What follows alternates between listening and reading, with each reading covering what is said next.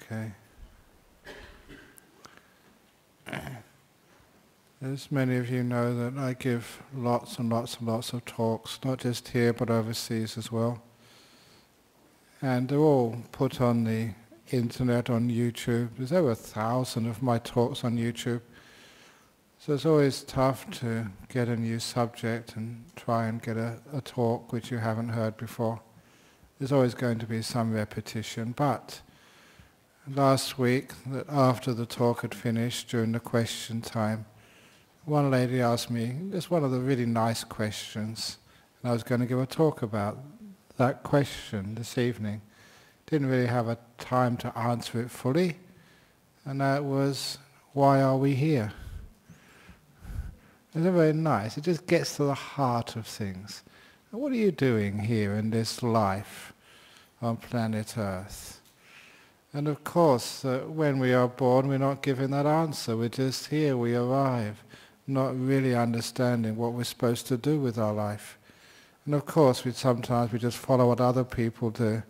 But not many of you can stand just being sheep for a while.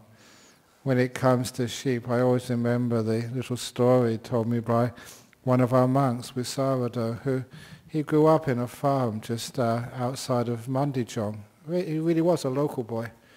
And he said that once, he went out to check on the sheep in the farm.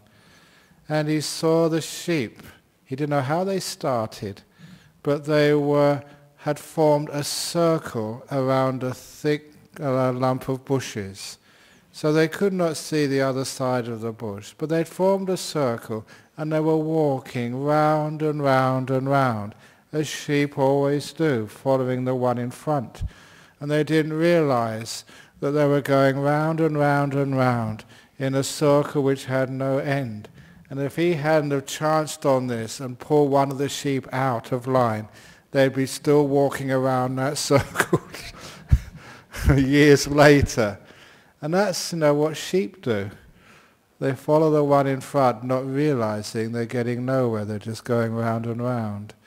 And of course, what we're doing here, we follow other people first of all. But then we are born with this wonderful mind which will always question. And that's really important, to develop that questioning mind. It's what's one of the reasons I was enticed into Buddhism, because you were allowed to question, you were encouraged to question. And you weren't supposed to just believe what the book says, what the teacher said. It was not a guru tradition, it was a tradition where every person was an island, a lamp to themselves. That teachers, even the Buddha, only shows the way. He doesn't tell you what to believe. So the idea of dogma in Buddhism was just not there from the beginning. If anyone really understands what Buddhism is, there is no such thing as dogma. Just, this is how you can find out for yourself. And that really attracted me, the questioning and not just being sheep. So when it comes to what we're doing here, we don't just follow what other people say. We learn how to find out for ourselves. And we start off in life, enjoying our life, finding fulfillment in pleasure. There's lots of things to find pleasure in this life. In movies, in Harry Potter, in Superman, and obviously just in travel. And all the things which you spend a lot of your money on, seeking pleasures in life, sex, relationships. But we always find out that, that search for meaning in physical pleasure, even if it's going to see just this amazing scenery. I'm getting a bit too old now, but you go and see just beautiful landscapes. I remember going on a pilgrimage once and going to the Taj Mahal. And it's supposed to be one of those places to tick off on your, what they call these days, bucket lists. To see these great monuments, which people say are one of the wonders of the world. You go there and you sit there and you ask, why is this beautiful? Why do so many people come here? Is there something inherently beautiful in this structure? Or is it just because I'm a sheep and other people have said it's beautiful, therefore it must be beautiful, therefore I'll go there and get my photograph taken there, tick that one off. It's always, as a monk, as a human being, you're always questioning, is that really it? To see all these places. And of course there's no end of places you can go and visit these days on these tours. And is that the meaning of life, to actually to go and see the rainforest, the Amazon? And after a while, the pleasures, I always remember, reading poetry when I was young. I was actually a really great admirer of John Keats, the Romantic poets. And I actually learned that I could actually quote them. A thing of beauty is a joy forever. That's the start of Endymion. And oh, for a glass of vintage, of cool, clear ale. And how does that go? That was another of John Keats' poems. And I knew these, and I would take them with me and read them. And just, it was into sort of the pleasure of the world. But then I started reading books like by Robert Burns. And he had a passage there which totally abolished the illusion of finding happiness in pleasure. And it was that pleasures are like poppies spread. Not the poppy. Maybe you have to be sort of a Northern European to know the poppy. Pleasures are like poppies spread. You pluck the flower and the bloom is shed. It's a particular type of flower, as soon as you pick it, the petals fall off. Or like the snowfall in the river, white for a moment and then gone forever. And now, that is not exactly how he pronounced it, but I'm not Scots, so please excuse me for mispronouncing one of the great poets of that land. But that was the essence of his poem. Pleasures are like poppies spread. And we search for meaning in pleasure. And we have a lot of pleasure in life. We go and see great rock bands. And I say that in my early years, I saw some incredible bands. The very first concert of Led Zeppelin, I went to a place in Chalk Farm north of London called the Roundhouse. And there was this all-night concert, 2 hours of The Doors, Morrison, and then followed by 2 hours of Jefferson Airplane. It later became Jefferson Starship, and another 2 hours of The Doors, and another 2 hours of Airplane. 8 hours of two of the best rock bands, ever. But afterwards, it was gone. And you can understand that you just had to seek more pleasure to get any meaning. It never meant anything in the long term. And so, why else were we here? And of course, then, later on in life, we get into relationships, where we start to experience love, love for another human being, and the closeness of that love, and the trust and the vulnerability of that love, which again gives a more powerful meaning to things. But that love to another person, sometimes it lasts, sometimes it fades.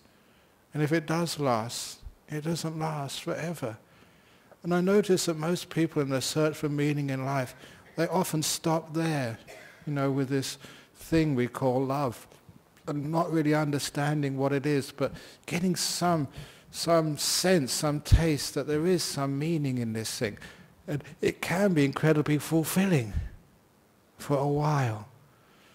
But it's not just a love for another person, a love for your kids, and the love your kids show to you, which is incredibly sweet. That selflessness when you come home from work and your little 5-year-old just runs to you. Welcome home, Mummy. There's something in that which has far more meaning than any sort of pleasure. And this is something which you look at. Why? And it is most people feel that finding that love and experiencing that love and giving that love is the highest meaning of the world.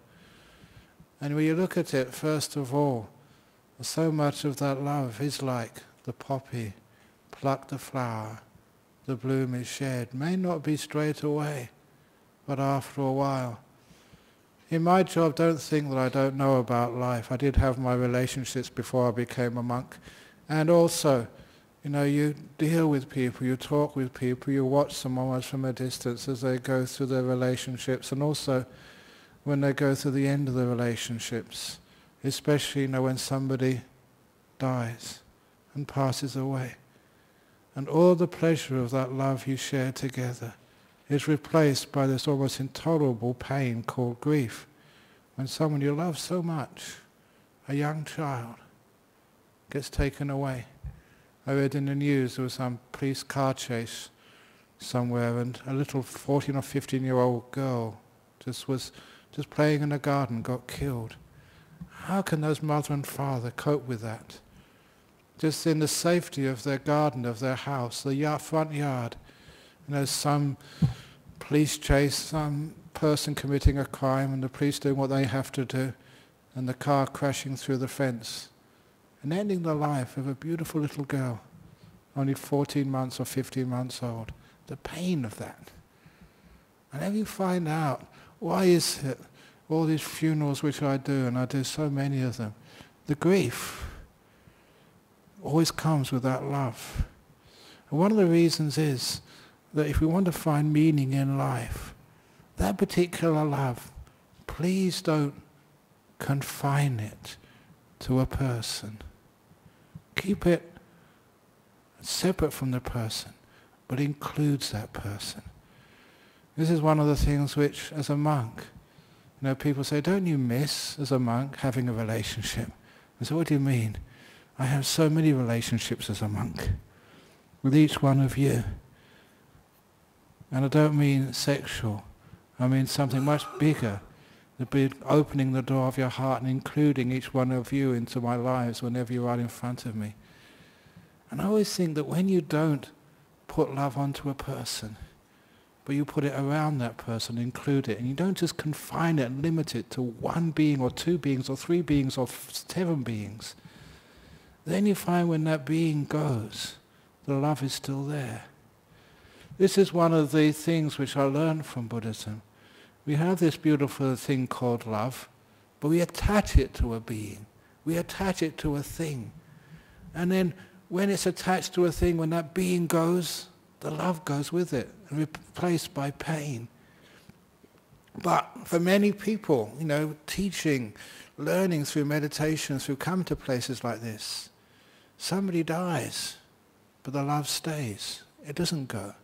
It doesn't end up with pain and with crying and with grief and not being able to go to work for weeks and years afterwards. That pain of grief is not there when we learn that love is not in a person, that love is just around them, surrounds them, soaks into them, but not confined to one particular being. I tried to make that point last week when I talked about space. And when anybody lives in that space, they leave a mark there, an indelible mark there, and they disappear, but the space is changed forever. That space in your life, a person comes into your life, a friend, a father, a mother, and they're no longer here, but they've left a mark, and that mark never goes away. And this is what I'm talking about by this thing which we call love. Changes the space, and it's not with a person. It's totally independent of them. Maybe that person sparks and generates that love, just like a wood can start a fire, or oil starts a fire, but the oil is not the fire. The person is not the love. The love is something which that person ignites, and which is separate, and exists independently. And when you start understanding something like love like that, you can understand that the person leaves, the love remains. A person dies, the love is still there. And it's not replaced by the grief like something has been stolen from you. The person disappears, but not the happiness, not the love, not the beauty. That will always remain. This is where I call it, detach the love, not make it a person. But when we receive that love, sometimes when we receive that love, we just attach onto it. And sometimes, why is it so nice to be loved? Why do people search for that love? One of the things is that because it gives us a sense of worth. At last, that somebody respects us. I must be okay because somebody loves us. That search for meaning of being worthwhile in this life, if we can't get that from many people, at least we can get it from one person. The person who loves us. That's why a mother's love is just so beautiful. If you've been fortunate to have a mother's love, because a mother will love you no matter who you are. You see mothers going down the road past our monastery visiting their kids in prison. Doesn't matter what their kid does. If their kid's a burglar, but my son is not any old burglar. My son is the best burglar in the whole of WA. There's something very beautiful and lovable in that. The mother's love for the kid. And my own stories, my own mother's love for the kid. I went to visit my mother for the first time after 7 years as a monk. That was 33 years ago. What year would that be? 1980 something. And, this was time, in London where monks weren't cool. We were just weirdos. Real strange people. And so when I went to visit my mother, and her weekly routine was on a Saturday morning doing her shopping. She was working as a secretary, so she hadn't time to get all the sort of groceries and other stuff for looking after the apartment. So Saturday morning will be shopping time. Saturday afternoon going to the hairdressers. She had a routine. And I went all that way to spend time, to hang out with my mother. I hadn't seen her for 7 years. So I asked, can I come with you, on your shopping in the Saturday morning? And I thought I was ready for her to say no, because she might be ashamed to be seen with this son dressed like a girl, brown rose, bald head. That was really weird. And, of course, he said, no, come. And so when we walked, to the shops, again, I thought she would, like teenagers, walking like a couple of meters in front of mum and dad, a couple of meters behind. I'm not associated with these. Mum and dads aren't cool. But no, she was right beside me. And then, for those people who know London, the streets are very narrow and it's full of traffic. And they have a small sidewalk. And in order to protect the pedestrians on the pavement, the sidewalk, from the traffic, they have railings. And it's the railings where people, when they enter the shops, they usually leave the prams with the kids inside, and they tie the dogs there. And I thought that's where my mother would leave me, with the dogs and the babies. Not to take me inside the shop, because I think these are her friends. She sees these every week. They know each other, and she'd be embarrassed, to see me. But no. She dragged me into the first shop of newsagents where she got some weekly magazines. And to my surprise, she introduced me. This is my son, the monk.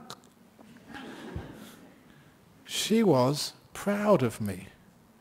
And that was something I never expected, because I never knew just the love of a mother for the son was what we call unconditional.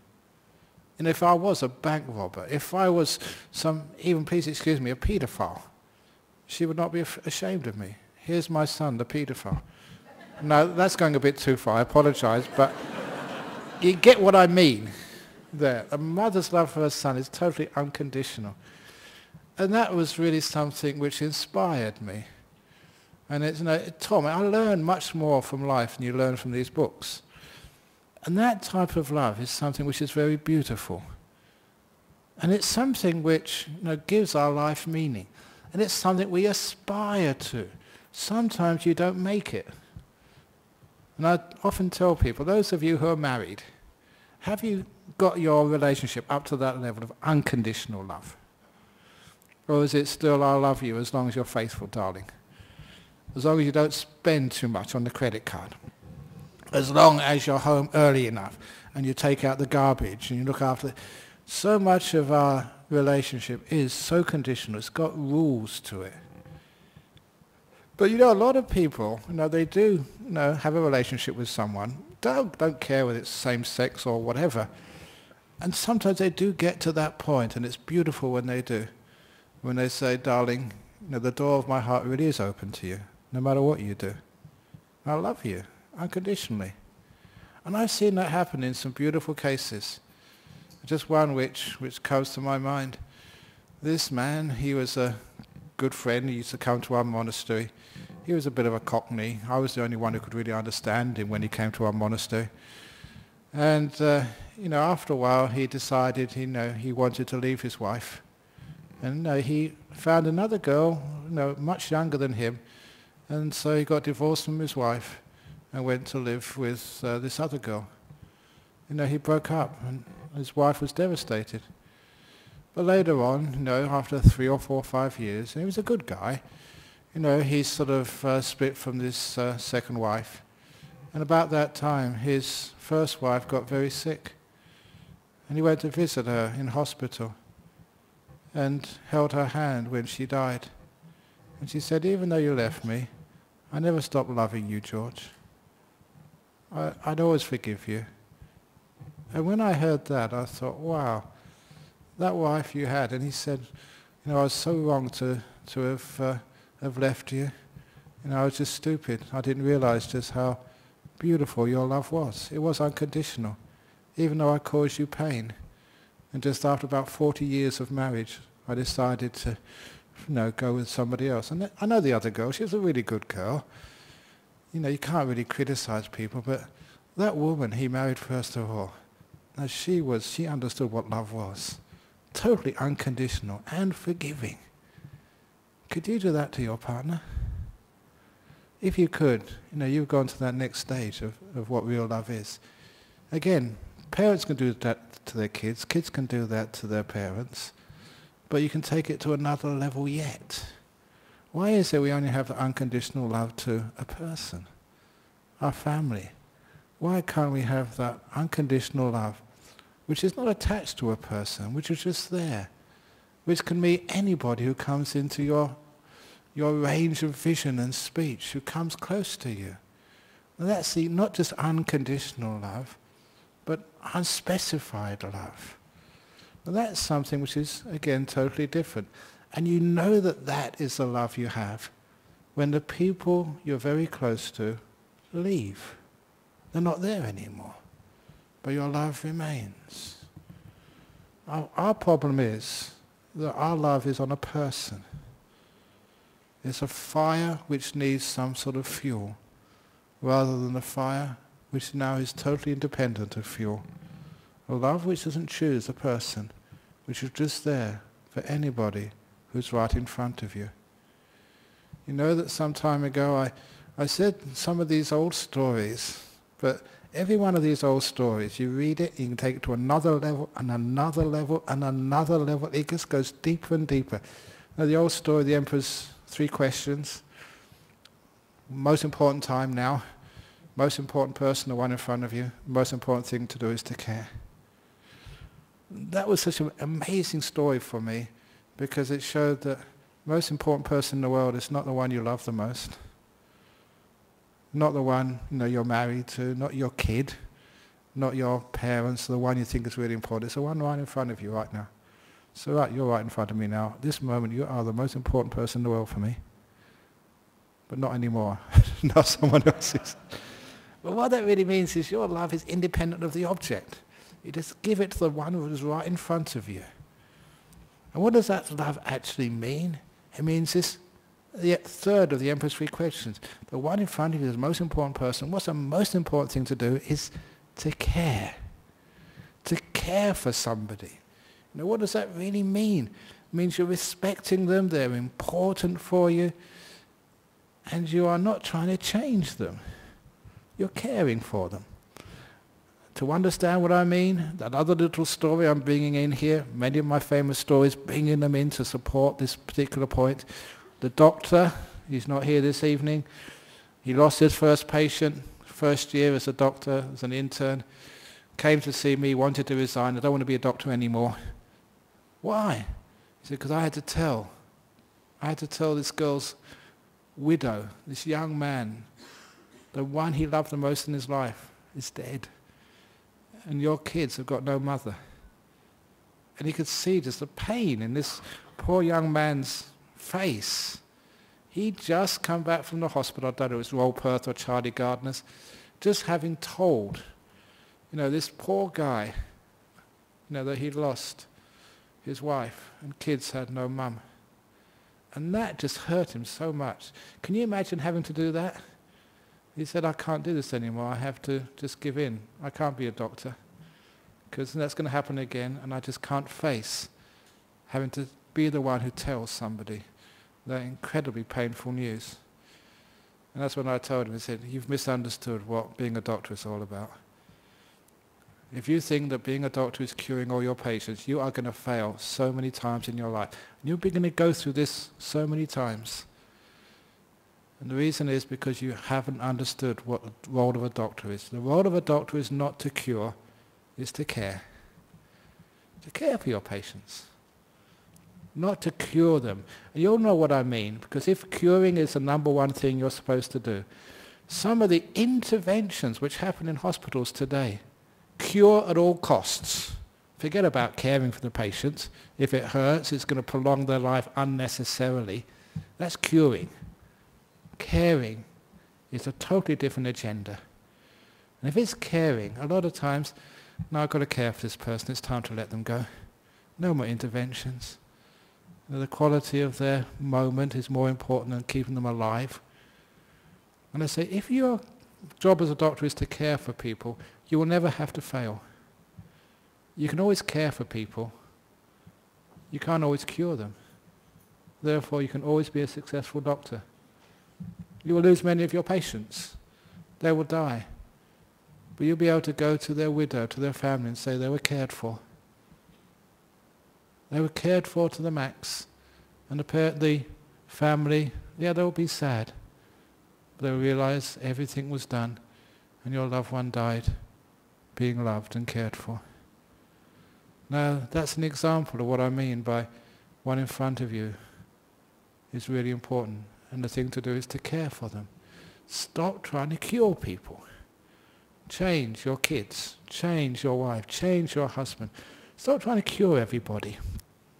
Care for them instead. It's a totally different ball game. And now you get to understand what this beautiful thing called love is. And when you start to experience this, you realize this actually gives a huge lot of meaning for your life. You realize maybe this is what I was put here for. To learn about this, what it really is like to love. And sometimes you need to be loved, first of all, to actually understand that, and to actually to realize just what it's like to be cared for, not cured, to be accepted for just who you are, someone who will not really even put any effort into trying to change you, with all of your faults, with all of your stupidities, with all of the bad jokes you say every week, you still love you.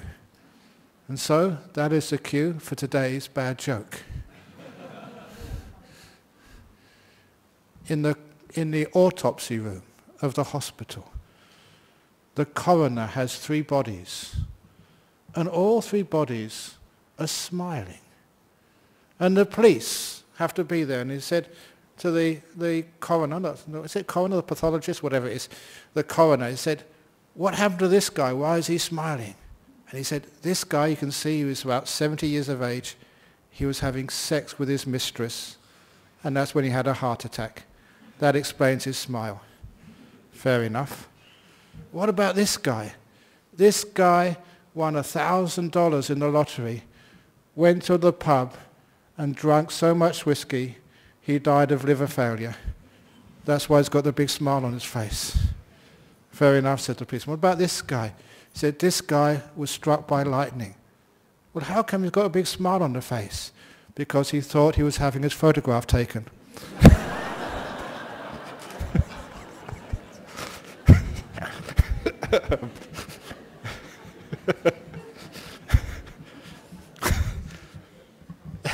So that's my bad joke for the day. And, no, it's a way to try to cure me. I'm going to be inflicting these on you till I die. But that's the difference between curing and caring. And so sometimes we understand this is where we have another meaning of that love. And of course, if you've ever had that unconditional love, which is, it's not just trying to keep you there, but just gives it to you and then frees you. I've had that from these great monk teachers I've known. I mentioned to many of the monks that the first time I got this was from a monk, not even Ajahn Chah. Ajahn Chah was too close to me. He's my teacher. I went to visit this famous monk called Ajahn Tate in Sri Chiang Mai on the Mekong River over in Nong Khai province, north of Thailand. He was supposed to be an amazing monk. In fact, when I first became a monk, he was dying of cancer. He was in the main hospital being looked after by the king of Thailand because he was a famous monk. And the doctor said, okay, waste of time looking after you anymore. There's nothing more we can do. You're going to die. So he said, well, I might as well die in my temple then in Bangkok. So he went back to his temple and he died about 25 years later. And he was an amazing monk. And of course, he had such a good reputation that, I could speak Thai. And I just wanted to go to these great masters and ask all my questions. Just like, we all have these questions inside of us. And you get these incredibly wise beings. And you just want to just ask questions from someone who knows what they're talking about. And so, he was very famous. I had to make an appointment. Went up there, spent about 2 days waiting. When I went into his room, you know what happened? All the questions totally vanished. My mind was so blank. But what I felt instead was this incredible, and I mean just incredible, unconditional love. I was a young monk.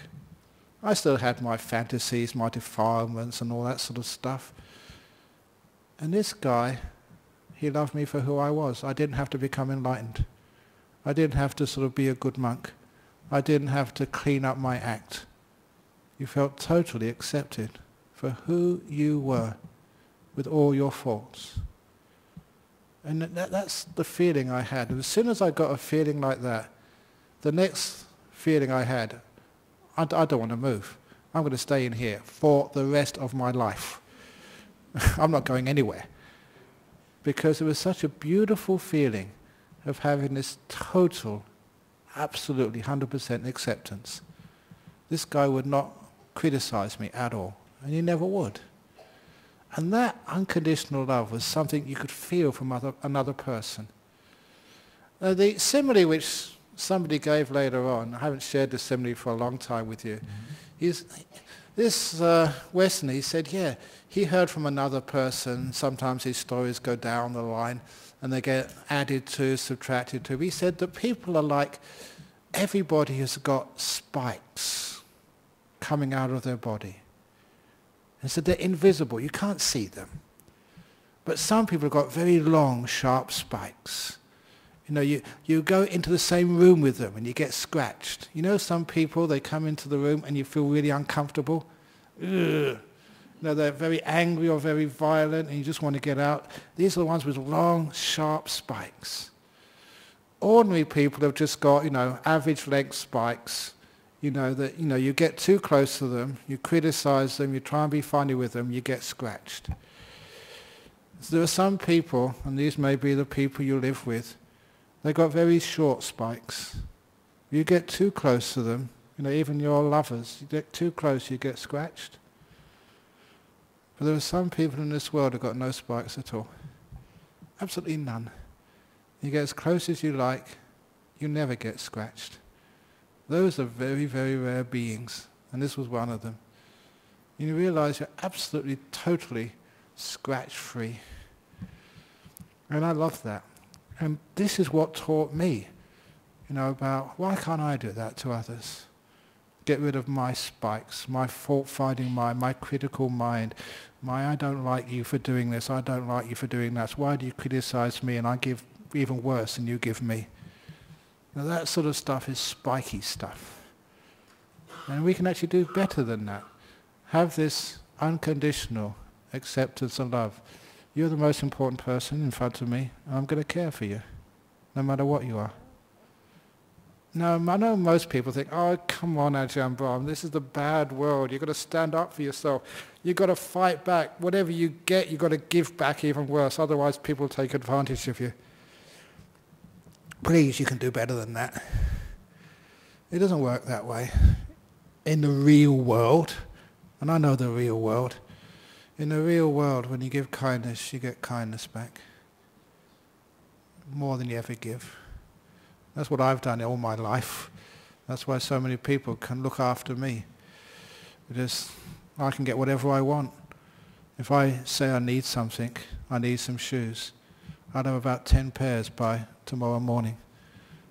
Why? Because so many of you love me. Why is that? Because I really care for you, and you can feel it. There's no way I'm going to ever criticize you or harm you in any which way. And so that's something which is very beautiful, which gives life a bit of meaning. But it's still not enough. Because a lot of that kindness and a lot of that love, it's just too busy. And there's something which is higher than love. And this is something I was talking a little bit about tangentially last week. Peace of mind, contentment. That is when you're not just loving another person, that's when you're loving life in all its aspects. Just like I felt from that monk Ajahn Tate, I didn't need to change. With all of my idiosyncrasies and stupidities, I was loved. And now can we do that to life? With all of its stupidities and idiosyncrasies, with the shootings in Paris, with the little kid with leukemia, which I chanted for this morning, 14 months old, with all the tragedies of life, the pain of life, but also the joy of life. I know many people that come up to me and say, I love life. I say, do you? Really? Or do you just love the nice part? You love it when you're young? Do you love life when you're 80? Do you love life in the old people's home? Can you take that love to that level that you can love everything? A lot of people say no. But imagine you could. What would happen? Imagine if you could, please excuse me again, love the paedophile. What would happen? The paedophile being loved by somebody. It would change. The paedophile will be healed. Love the bank robber. The bank robber wouldn't need to rob any banks anymore. Because there's something about this which is caring for a person. Why do people do these stupid acts in the first place? No one's actually got into them and opened up their heart for them. They do things which are just so hurtful and painful and scarring others. But even the scars inside another, how do you get those scars out of the human beings when you have been hurt? I know how to do that. It's not that hard to do. It doesn't matter how much damage has happened to you. The old story, damaged trees are the most beautiful ones. The crooked ones, the bent ones with scars on their bark. They're the ones that people love the most. You go into a forest, straight trees, yeah. The crooked ones, the bent, the ones which have been burned by the fires, the ones which have been damaged and got all these knobs on the bark, which have been bent over by the wind and the storms, where the branches have been ripped off, by the heavy winds, and in their holes are just these birds find their nests.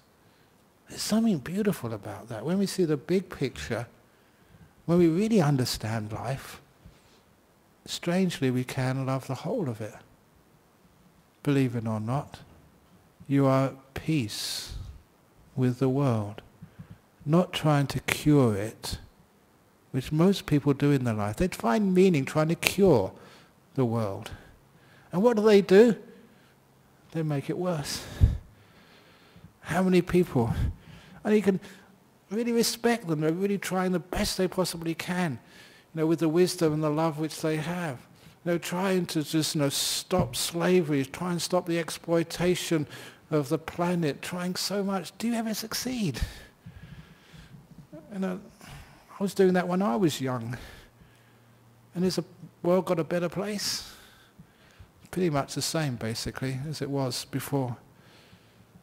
How can we do something with planet Earth, with all these people killing each other, having wars and bombing each other and just gunning down sort of cartoonists? I love cartoonists.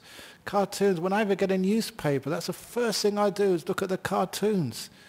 And I'm irreverent, and I value people being irreverent and just poking fun at others. I poke fun at others, please poke fun at me. I don't mind that at all, because that is part of lessening people's egos. And please, you have to do that to me a lot, because when I sit up here and got all these people watching overseas, it's so easy for me to get up myself, the great guru. That's why I use these epithets for myself. People say, "What's your title? Is it His Holiness Ajahn Brahm or the Most Venerable Ajahn Brahm?" And I say, "No, it is His Roundness Ajahn Brahm." You make these jokes, and I do this to protect myself as well, so you don't get too arrogant and proud, which is a huge danger. But, why do actually people get like this? And is there another way? This is, you try to help the world, but how are you helping the world? Are you making it worse or whatever? Is that the meaning of your life? Is that why you're here? Or is you here to make peace with this world? And make peace with yourself? I told this lady last week, I only had a minute because lots of people were waiting and I was getting tired. So it's to learn. That's why we're here. I don't mean learning about stuff in science. Because learning about stuff in science, I gave that up a long time ago. Trying to change the world, trying to find a cure for this and a cure for that. I mean, trying to find cures for everything. And I don't think you ever will. Not for diseases. A cure, for fault finding. A cure for anger. A cure for being angry at the world. A cure for not being able to love the world and love yourself and love every human being and other animal and plant on this planet.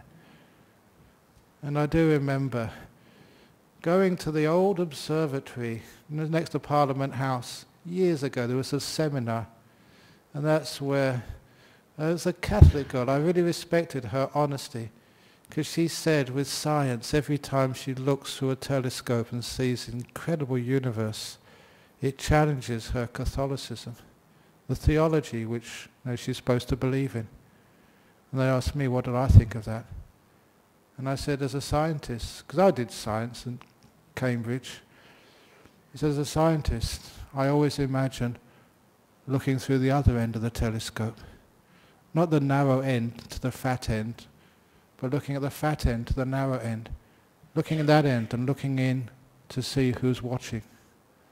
That challenges my science. So what science is looking through this end of the telescope out there. What religion is, what it should be, what spirituality is, what Buddhism should be, looking from the other end of the telescope, looking who the hell's watching all of this, and understanding that. Because that is where we learn. Finding out who's listening to this talk. Finding out who is it who finds it so difficult to trust others? Who is it who gets hurt? Who is it who can't really love? That is what we find out. The meaning of life is to learn. And one of the things we can give in Buddhism is how to learn. You don't learn in schools. You don't learn actually listening to monks like me. I just tell you how not to learn, what to sort of throw out. Where you learn is by getting that lake perfectly still. Because when the lake is perfectly still, I often use the simile, only when it's perfectly still does it accurately reflect the moon and stars above. But I remember this is, the Buddha gave another simile. Only when the lake is perfectly still, when it's not a ripple or no current in that lake, only then can you see right down to the very bottom of the lake. To see the lake bed with the gravel or the fish, everything swimming in that lake, you can only see clearly when the lake is still and all of the stirred up mud or other stuff settles to the ground. And when the lake has been still long enough, you can see right through it, right to the bottom, its foundation. And that's a very, very beautiful simile for how we find meaning in life. When we are that still, we can see right to the bottom of ourselves, see our foundation, see all these little fishes which swim in our mind, our thoughts, our emotions, all that stuff we can all see. That is why we're here, to see that. And that is how we learn what real love is. Loving the whole of life, not just the part you like. Thank you for listening. Very good. So, hopefully I get some questions out of that talk. Why we're here. So if you really understood that talk, I know you'll have really understood it because you won't be here next week. Actually, I won't be here next week. I'll be teaching a retreat, but someone else will. So any questions from the audience? Yes. Yeah. Isn't life a bit like a joke? Like Like I just find, I mean, I'm thankful for the lady who asked the question last week because it's a question that I've been asking all my life. Yeah. But it feels to me like life is a little bit like a joke. Like a joke. That we come here and we spend all this time doing all these things just to undo all these things. Yeah. After a while, you find you don't need to undo anything. That every part of life has its meaning. And even the painful part of life, giving similes before, that's, the dog shit of life, which we use to dig under the mango tree to get sweet mangoes. After a while, we find actually meaning in every part of life. There's nothing, at the end of your life, no matter what happens to you, all the pain and the beautiful joy and happiness you have in your life, and all the very, very bitter experiences of betrayal, of grief, of disappointment, all of those, at the end of your life you'll find meaning in every one of those experiences. It's hard when you're right in the middle of the shit, and please excuse me for using these words, because you've got to use language which actually means something to people. And maybe that's my response. When I went to churches as a young man, all these priests, they would speak in such dull language. It wasn't the language I spoke. And I react against that. I don't want to give boring sermons. I want to give something which speaks your language. When you're in the shit, it's tough. And I mean really, you've lost your mother in a car accident or something. Or you just, I don't know how old you're not very old. You go and get something checked and you've got breast cancer. And you've got to get your breasts cut off. That's no joke. And at the time, it's shitty. Big time. But what you do with this, and it's amazing, there's people who, I'm very well known at the Cancer Wellness Association, Support Association in Cottesloe. And I've been there and seen people and talked with them and been through it with people. They know how to dig it in. And they get incredible, wonderful experiences because of this. And you find it has meaning. Somebody dies in your life, like my father died when I was 16. I found meaning in that. Painful, disappointing, but you grew so much from that. You learnt. And at this stage of my life, I regret nothing. Much of it has just been incredibly painful, difficult, but so fulfilling. You see the big picture. You see right to the very bottom of the lake. And every fish in there is beautiful, even the ones which have bitten you. That is what we learn. That's what we're here for. And of course, in Buddhism, once you learn that, you don't come back again. You're finished. But if you haven't learned that yet, you come back again to learn some more and some more. It's a very kind world in the sense that you don't need to rush. Just little by little, we get wiser, we grow. And we don't compare people either. Just no more that I can go to a high school. Yeah, the kids in grade 12, they're much more intelligent than much more knowledgeable than the kids in grade 8. It's only because they've been there longer. Some people are kinder, maybe wiser than others. Doesn't mean they're better. They've just been around a bit longer, more lives. They're not superior. They've just been around more lifetimes. So we don't judge. but we learn. Once you pass, and by passing means no regrets. Forgiven everything, not just people, forgiven yourself and forgiven life for all the things which it does. Then you've graduated.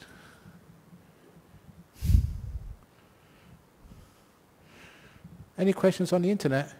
No. Okay. The internet is silent for change. Any other comments or questions?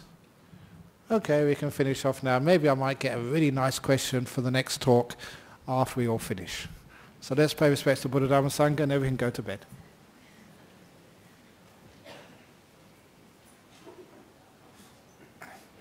Arahang Samma Sambuddho Bhagava Buddhang Bhagavantang Abhivademi Suwakato Bhagavata Dhammo Dhammang Namasami Supatipano Bhagavato Sāvaka Sangho Sangham Namami.